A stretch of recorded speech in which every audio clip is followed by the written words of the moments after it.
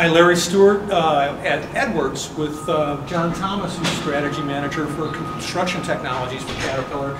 I'm talking about dual GPS technology being brought down to the D6, kind of a big deal with the kind of volume that the D6 gets. Yeah. That's a technology that's proven on the D8, proved to be really popular, and now it's brought down to D6. Why don't you tell us about what dual GPS technology is and how it's important to companies? Yeah, so a lot of folks in the industry today are using grade control products, right? So Caterpillar has AccuGrade, our AccuGrade grade control products. Trimble, who's one of our partners, has their Trimble GCS product line. Topcon and Leica have their products as well in the marketplace. What this system does is it takes those GPS receiver antennas that you historically see on the blade that look like goalposts, and it moves it onto the back of the cab. And we did that in the D8 back in 2012, the D8 and the D9. We initially launched with a single GPS antenna, but found out that there were some accuracy issues that single antenna solution brought to our customers on slopes. And so we kind of stepped back, redesigned the system, went to a dual GPS solution, still with those on the cab. So what we're really thinking that this is going to deliver to our customers from a benefit standpoint is all of the typical benefits and value that they think of when they think of GPS grade control. Yeah. But in addition to that, what it's doing is a couple of key things.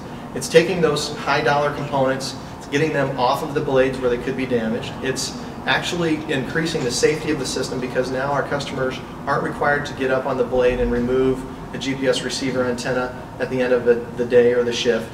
And those coil cables that go from the antennas to the machine, to the front of the machine, those are no longer there, right? So those aren't points that we may have a failure mode of the system.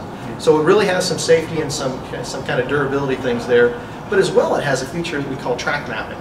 So in the past, if you have a blade mounted system and you're wanting to record an as-built three-dimensional surface, kind of where have I been and what was the elevation, it was based on the cutting edge of the blade. So if you were floating the blade above the ground a foot high, then the as-built map showed the map a foot high. Now with the GPS receivers on top of the cab, they're always looking at the blade location as well as the tracks, the bottom of the tracks, which hopefully no one's floating the tracks. So, and what it does is it says, okay, if I go across this square meter of job site and my blade is at a different elevation than my tracks, I always know my tracks are right. Okay. And it uses that measurement to create the as-built map. I see.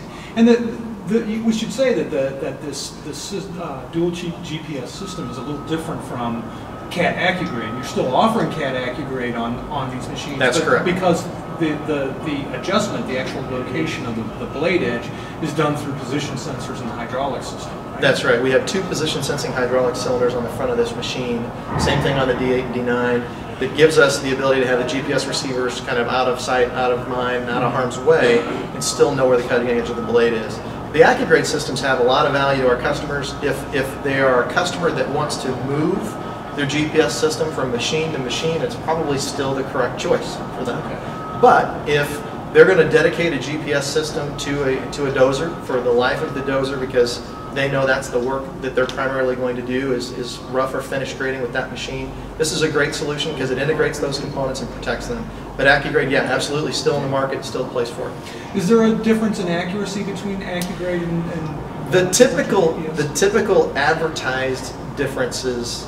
The typical advertised accuracy of an AccuGrade or a blade-mounted system across the industry for GPS is typically about 1/10 of a foot, right, is what we say. We'd say about the diameter of a golf ball. Yeah. And we're typically talking about the elevation accuracy. Mm-hmm. This system is still within that range, but it is not quite as accurate as a blade-mounted system. A blade-mounted system actually gets better than 1/10 of a foot, even though that's what we typically market. Okay.